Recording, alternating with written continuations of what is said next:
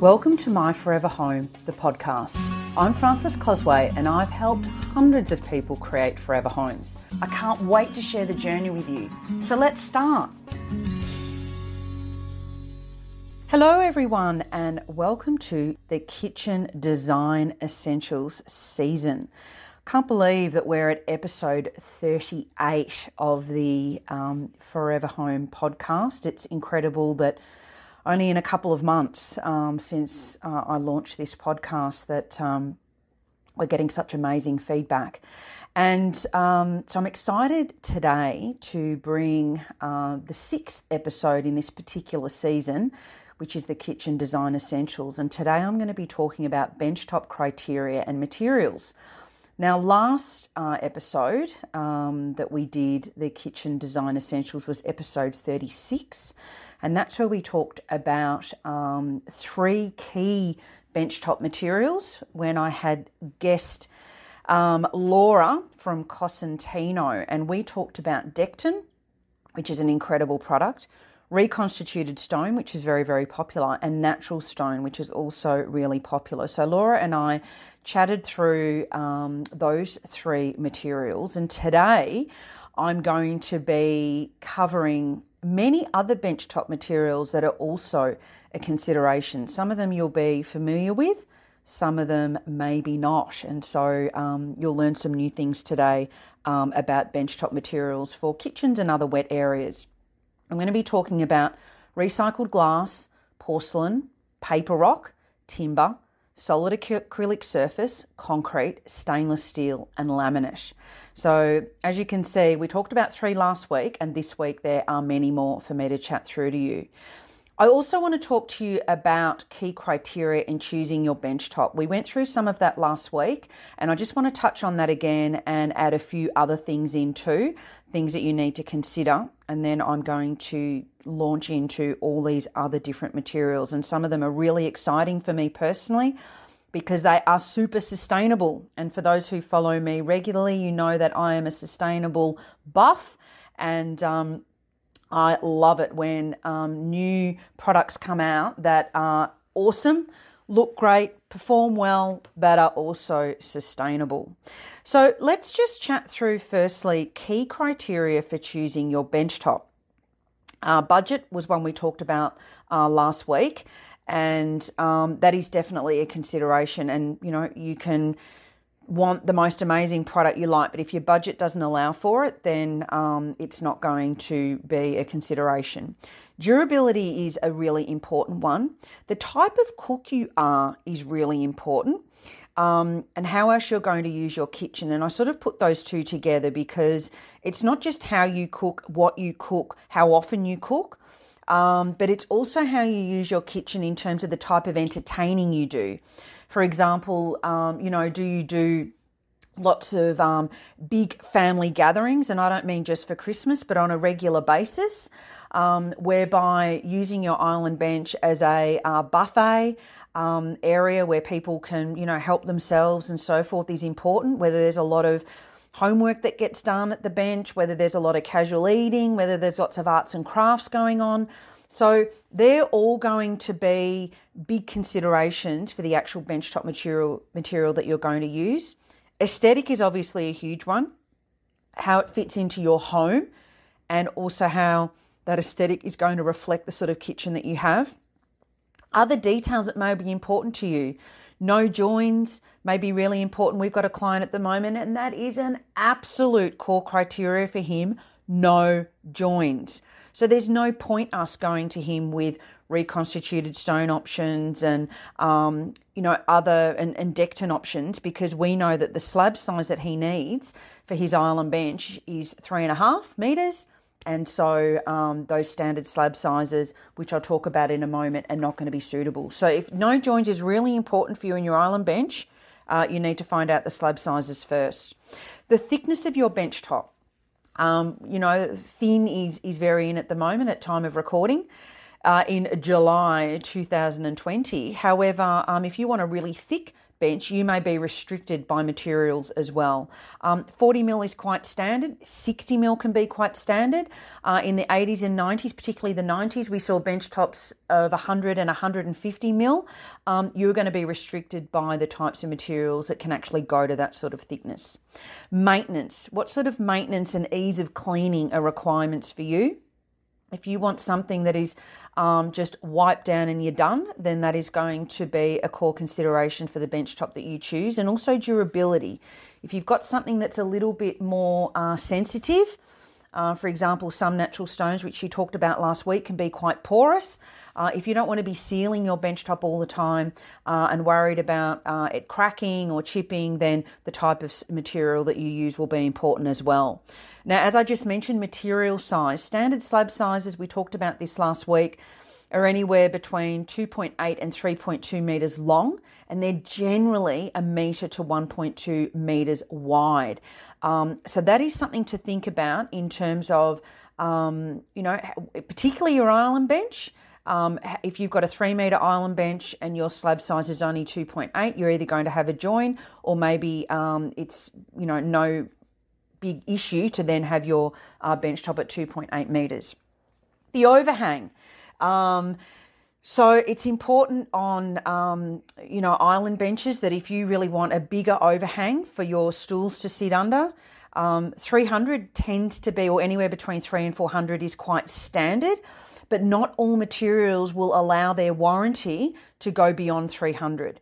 So again, you need to think about what material and the warranty. So for example, Decton, it's a 300 millimeter overhang. They will not warranty it if it's going to be more than that, so check. Waterfall edges, really good for durability. I find that when we're using stone on the waterfall edges is where, I should say that, sorry, so you've got the top and then the stone actually then goes all the way down the sides of your island bench, but also down the sides of your other benches too. It's great for durability. When you've got kids and they're knocking into the bench top all the time or the sides of the bench top, sometimes it's better then to have that durable top than also going down and running down the sides as well. How thick you want your bench top, I touched on just before, but, you may like it thinner and have shadow lines so that you've got, it's really highlighting, how thin that bench top is. How thick that you want it, which as I was talking about before, when you're using a solid acrylic surface or a concrete, you've got no limit in terms of how thick it is because it uses a mould. And then reconstituted stone, it may be that it's, the standard size is 20 or 30 millimetres. And if you want it any thicker than that, then that's going to be joined together, mitered at the edges, and you've got a piece that's, fixed to the face. All right. So they're things that you may want to talk about. They'll obviously be summarised in the show notes. Also wanted to talk now about the different benchtop materials. That's what we're talking about, criteria and materials. So I'm going to pick up from where we left off from episode 36, which was part 1 of benchtop materials. Now, there's a new-ish product that's available now, which is 100% recycled glass. I love this product. It's heat treated, it's compacted, and it looks like stone, but it's recycled glass. So obviously that's a great sustainable story. It's only available in limited colours at the moment. They're quite neutral and very palatable. But it really does look like a stone, but it's made out of recycled glass. It is more expensive, considerably more expensive than, say, a recycled a reconstituted stone. So that's something to be mindful of. Again, it'll come back to your objectives with your home. If you've got sustainability as a core criteria, this is definitely going to be something for you. There's another product available which is 85% recycled glass, and that is then binded with a bio-resin. So the glass particles are visible, unlike the other one where it's 100% recycled glass. The glass particles you can actually see. So you might have smaller chunks of glass, bigger chunks of glass. It almost looks like a terrazzo. There can be mixed colours. You might have one colour and, you can make that a really big feature. They can actually customise the coloured glass that you'd like in there as well. So that's another product that's available. Porcelain, which has been around now for quite a while, is super thin, 6 millimetres thick, I mean, it can also be thicker than that. It's very durable. It's resistant to wear and tear. It's stronger than granite. And it's and often is compared to a product like Benchtop, which we talked about last week, but it's not made of minerals. It's actually a porcelain product. So they come in big slabs as well, and they can be tricky on site, but again, it's a very durable material. There's another product available called Paper Rock. That's actually the branded name as well, and that's layer upon layer of renewable paper sources, and it's bonded with a resin and it's heat pressure cured. So it's remarkably strong composite material and it's suitable for wet areas. It's also sustainable and it's more cost effective than stone. So it's quite incredible when you touch paper rock. It's hard to believe that it's paper, and there's actually two ways that you can get it. You can get paper rock ply, which has actually got ply underneath, and then the paper rock composite product is on top, almost like a veneer, so that you've got two types of products that you can use, and you've actually got the ply visible on the side. So that's obviously a different aesthetic, but there's two types of products available in the paper rock range. Timber bench tops are sort of making a renaissance now. Obviously, they look amazing, they're sustainable, they're a natural product. What you do need to be mindful of is there is quite a lot of maintenance with a timber bench top, generally speaking. It needs to be sanded, it needs to be sealed. However, we have actually found a product with Eco Timber where they apply a special sealer that does make it suitable for wet areas, and it doesn't need the amount of maintenance that is normally required with a timber bench top. So we've had a lot of inquiries about timber bench tops, and I absolutely love the look. And if that's going to be the feature, they are really quite stunning. Sometimes you can just have it on the island bench and then have a stone or another material on your back benches, so that your island bench really has that timber feature. But again, there are ways and there are materials now available that enable it to be a little bit less maintenance than what it was traditionally many years ago. Solid acrylic surface is a fabulous product. Now that's commonly known as Corian, and solid acrylic surface is the actual generic name, and Corian is a brand name. The other brand available as a solid acrylic surface that's quite popular is called High Max. Now that's made with a mold, so it can be any shape or thickness. It's great for curves. You can have it backlit so it's illuminated if you're choosing it in a lighter colour.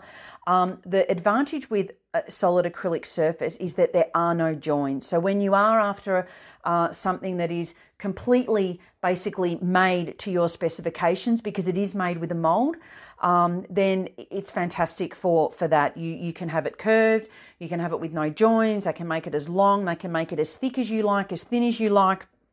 Well, not talking 6 mil, but they can actually get it quite thin, and has the technology to be able to have a charger inbuilt into the bench top. You see, basically just lay your mobile phone on that particular part of the bench top and it'll automatically charge it. It's repairable, it's non-porous, and it's hygienic. So there's a lot of advantages with solid acrylic surface. It's huge in Europe and in England. It's not as popular here. I think it's getting a little bit more traction, and really the differences between the different brands available is the colours that they have available, and you'll see that there's quite a different colour range across the different brands. Great product, the fact that it is repairable, and you can basically buff out any scratches and so forth with a product like Gumson. The lighter colours are more susceptible to I'll flip that. The darker colours are more susceptible to the scratches being visible. If you're using a lighter colour, really the scratches are not really visible at all. So, and when I say scratches, I'm talking about surface scratches like you would just have in a normal reconstituted stone. It's just that when it's a darker material, those scratches seem to be more visible, just those surface scratches. But as I was saying, it is repairable. A little bit more expensive than a reconstituted stone, depending on what level of reconstituted stone you're looking at, because it is, it's basically custom made. Concrete falls into a similar category in terms of the fact that it is custom made, Freeform concrete is often made on site. Again, it's made with a mould. It can be any colour or shape. I've seen incredible concrete bench tops in a pale pink, absolutely stunning. It's not, again, a super cost-effective option, but if you're after a product that doesn't have any joins, again, it's a great one. It will chip or crack, but it can actually be fixed. It's very durable. It's not completely stain resistant. So solid acrylic surface is a little bit more stain resistant. It's not porous, where concrete, it is sealed. Can look amazing, and it is more of that industrial look. It's a little bit more pared back, and I love the fact that you can have your basins shaped out of it and made out of it, as you can with solid acrylic surface. In my own home, I actually had an oval shaped sink, almost like it was wider at one end than the other, almost like a footprint, and I actually had that made and as a undermounted sink, all incorporated and integrated into the bench top. So those two materials allow you to do that, and it is a beautiful, seamless finish.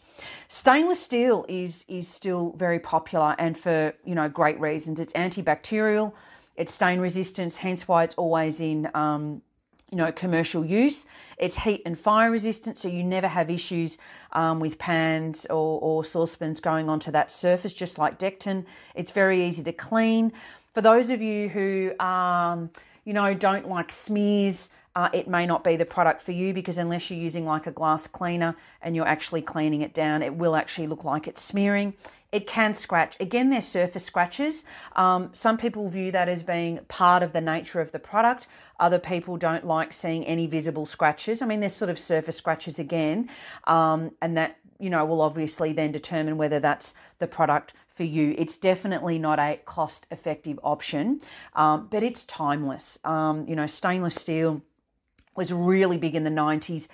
As a finish and also as a splashback, but it's sort of making a resurgence again, and I think because it is just such a classic product and it has so many advantages as well. Laminate is a more cost-effective option. We think about the 60s and we've got our bright orange and bright yellow bench tops, but it has come a long way. In those instances, they didn't have preformed tops, so they weren't all joined, and that meant that the water could get into those very little side areas, and then once water gets in and underneath the surface, it will actually then make that product expand. The particle board will actually expand. You can't actually have undermounted sinks with a laminate, so if that's a real core criteria for you, then laminate will not be the option. It does come in a lot of finishes now, things like stone-looking finishes, concrete-looking finishes, and some of these can look amazing. And it's a really good product to use when budget is a consideration. You may have, for example, a stone or something in the kitchen, and then you may use laminate in your walk-in pantry or in your laundry and those sorts of areas. So it can be used in combination with other surfaces throughout the home. It's not heat resistant, and it can actually stain, and it's definitely not waterproof when it does actually get into the edges. However, that unless you're really, it is very durable, and unless you're really rough or there are areas that it can actually get in, then that shouldn't be a problem. And as I was saying, you can't have an undermount sink with it. So I think there are just so many choices for your bench tops. If I'm just counting them up now, talked about 10 today, and we talked about another 3 on the podcast last week. So that's 13 different surfaces and bench tops that you can look into. And I really would encourage you to do your research online. It's not.